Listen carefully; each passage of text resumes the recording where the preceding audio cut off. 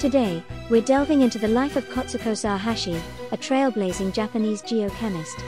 Born in 1920, Saruhashi was a pioneer in environmental science, known for her research on carbon dioxide levels in seawater and radioactive fallout from nuclear testing in the ocean.